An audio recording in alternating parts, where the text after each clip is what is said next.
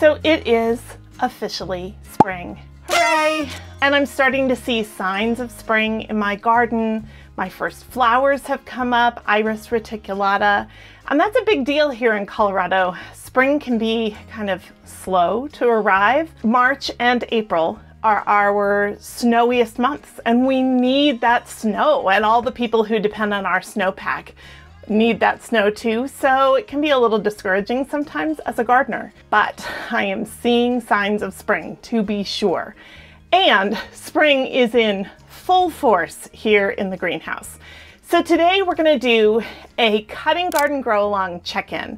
I'm going to show you what I have prepared, what's growing, what's planted, and the changes I'm making to the cutting garden space itself. I'm really excited, and let's get started. The greenhouse is getting a little busy, which is fantastic. And you can see I've got lots of seeds started here, which is really fun. Not all of this is for the cutting garden grow along, but a lot of it is. And here, for example, are sweet peas. Now, sweet peas need a long root run, and so I've planted them up in toilet paper tubes, which is a great and easy and cheap way to grow them. And look, we've already got little sprouts coming up, which is so fun. They have only been planted up a little while too. I've also got sweet peas in root trainers here, and there are all kinds of other things growing here.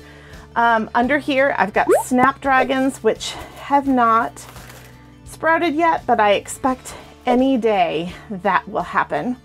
And then I will prick them out. And here we've got, I have some tomatoes and other things going, but I also have cruspadia and tithonia. Oh look, first little sprouts. Today's the first day. Oh, that's exciting. These are all on heat mats with domes over them. Let's see, check on the scabiosa. Nothing yet, but that helps aid in germination. So hopefully in the next couple of days, most of these things will have sprouted. It hasn't been very long for a lot of those seedlings.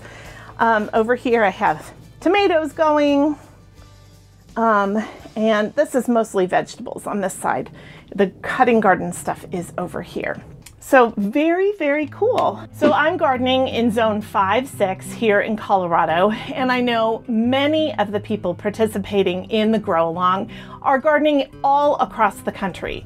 We have more than 600 people who have said they're participating, and that's just the people who have chimed in, which is fantastic. I'm super excited that you are all joining. So I am working off of my spreadsheet that I prepared, and I'm doing everything in time for my zone. But some of you may have all of your seeds started already. If you're in zone 10 or something like that, you may have everything going, which is fantastic.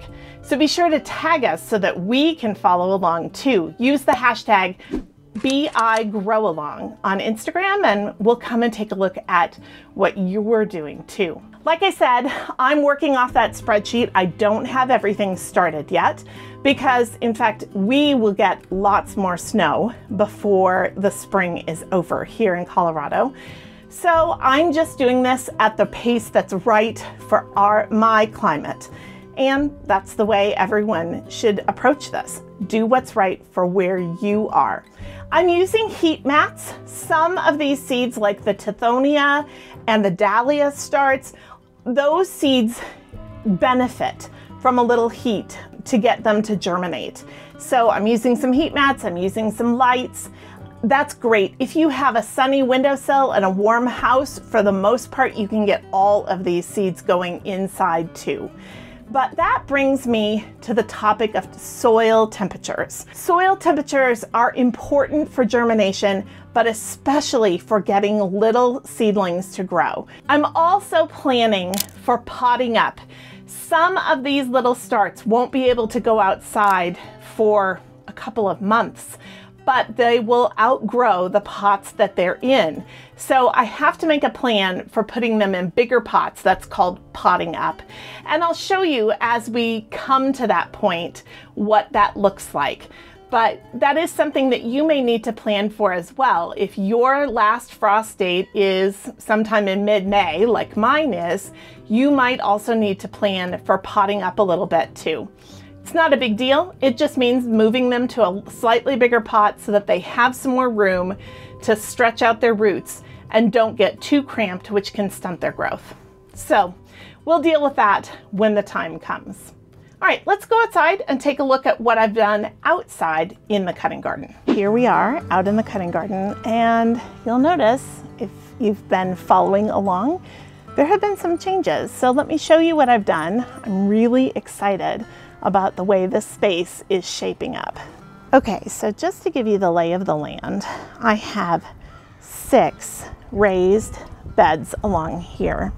These smaller square raised beds each have a fruit tree in the middle, and then the larger raised beds have some roses planted in the middle of them. But everything else that I grow around here pretty much is annual. So those are the perennials that are there. And then back along the fence, there are some very skinny raised beds, 3 of them. And they have trellises that are mounted to the fence. And on those, I have some roses growing there, but that's also where I'm going to put the sweet peas so that they climb up the fence on that side. So here in these big beds, and these are 4 by 6 beds, the 2 in the middle, I have laid out the start of an irrigation system. So these are Oyas. They eventually get connected together and then they're fed off of a water source. And I haven't decided what the water source is going to be. I can use these buckets, but I would need a lot of them because I'm going to do all 6 of these beds with this system. So I'm thinking I may put a larger container over here or hook them up to a hose, and I just haven't figured that out yet. So that's why they're not connected. But this is a great way to irrigate a raised bed. I'm super excited about this. So this system is going to go together. I've laid out the 2 big beds. Eventually I will lay out the square beds also. They won't handle the trees very well, but they'll water everything else, and then I will hand water the trees that are over there. They'll need more water than any Oya can supply. But I'm really excited about that. The other thing that you see that I've started to set up here is a series of tent poles, and these will be covered eventually with plastic. I'll use agricultural plastic, and they'll create essentially a row cover, and they're super simple to do. You can see I've had them in my potager garden all winter, and I literally have plants that I sowed in September, spinach and kale, that have been growing since September, and it is now March in Colorado. They have survived below 0 temperatures. It's been amazing. So what I'm going to do, I'll cover this with agricultural plastic and connect it at the bottom, and that will help heat up the soil. That is a really important thing. So I measured, all you need is a little soil thermometer to measure the soil, but I measured the soil in here this morning. The soil in these beds is the same as the soil temperature in the ground, which is about 50 degrees. So that's too cold for most plants to germinate. 50 degrees is too cold for most seeds to germinate. That's not exactly true. A lot of seeds will germinate at temperatures that low, but they won't thrive. The little seedlings will really struggle in soil that's that cold. So I did an experiment. I went out and took the temperature of the soil in the raised beds in the potager garden that have been covered like this. And they also have incandescent Christmas lights in there. That soil temperature was 60 degrees. It is 10 degrees warmer in there than it is in these beds. So lots of things will germinate at 60 degrees in soil temperature. So that's my goal. Once I get the agricultural plastic up and everything's sealed up, we're gonna raise the soil temperature out here so that, number one, I can direct sow a few things and do that more quickly. And number two, when my seedlings are ready, they can come out and be put in the soil and not be quite so shocked. So that's the goal. I can't do that for the 4 raised beds where I have trees. That just isn't a good idea for those little trees. But I can do that with the 2 big beds. And so part of my planning for what I can plant out and when I can plant it out is determined by soil temperature and being able to raise the soil temperature just a little bit in these 2 big beds and see how that goes. It's all an experiment. I haven't done this before in this particular bed, so we'll see how it goes. So that's it for my cutting garden update for today. But let us know how it's going in your cutting garden, how your grow along experience is going. Drop it in the comments or tag us on Instagram.